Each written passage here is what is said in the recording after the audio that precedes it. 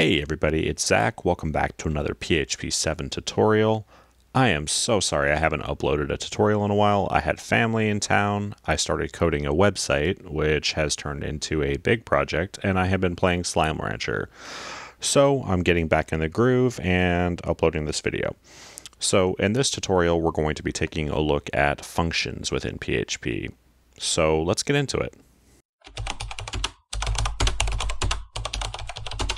Okay, so essentially a function is something that we can create a bit of code, and rather than rewriting that code over and over, we can write it once as a function and recall it as many times as we want later. So for example, like a login function would be a good function to create.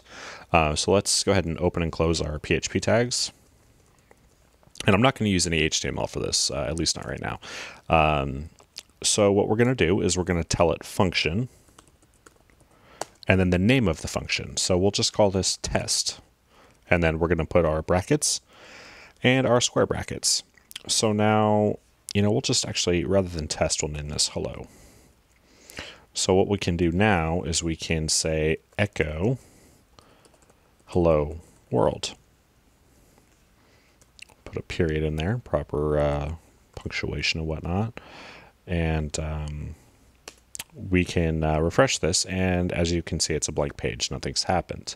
Well, that's because we haven't actually called the function. So now if we say hello,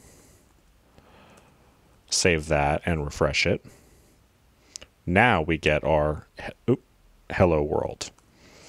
So let's do another example of that. We could say, let's say we wanted to echo a login form. So what we could do here, now I will use HTML. I guess I lied. So let's just say login.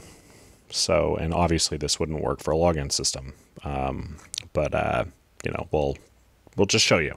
Anyways, echo single quotes.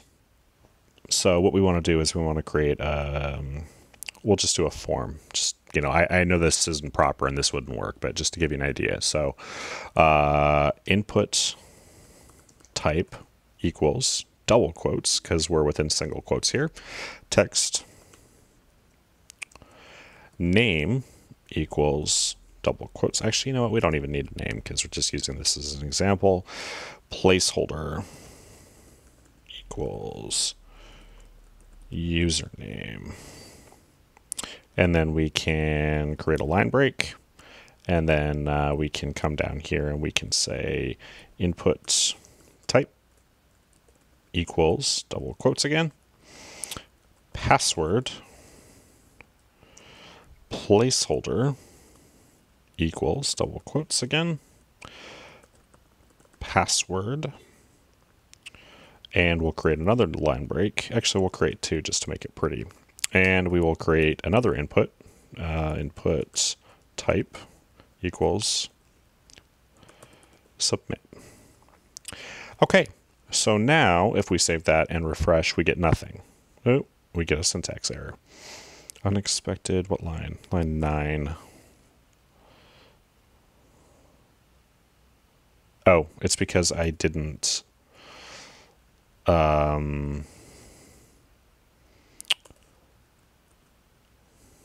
there we go. Okay, we get nothing. Now, however, if we call login, we will see our form appear. So that would be a very basic example of a function. So we could, something else would be like if you wanted to create a function called, like welcoming them, like if you were building a website and you wanted to say welcome Zach and then with a link to log out, but you didn't want to have to code that every time, you could do, we'll create a variable called name equals Zach. What am I doing? I mean, that would work actually, but, and we will create, actually, you know what? We'll put that within the function. So function welcome. And we'll create a variable, because that would have given us an error. Name equals Zach. And we will put the messages. We'll do echo welcome. Put a space there. Let's concatenate name. And then we'll concatenate again, and we'll put in some HTML. And we can say log out. Helps if I put the link href equals double quotes, because we're working within single quotes, logout.php, which obviously doesn't exist, just an example.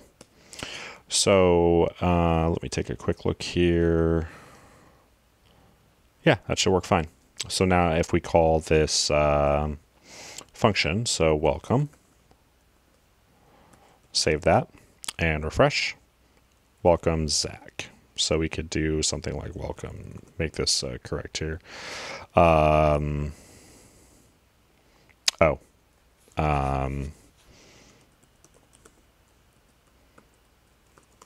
we go. So there we go. Welcome, Zach, log out.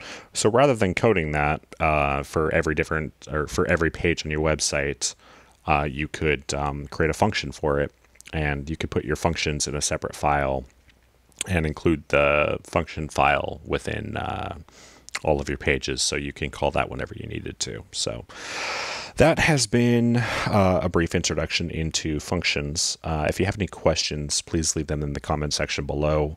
Like, comment, share, subscribe. Definitely subscribe. Turn on notifications. That way you know when I post a new video. And I will get back to posting on a regular basis, I promise. I will catch you guys in the next video. Have a good one.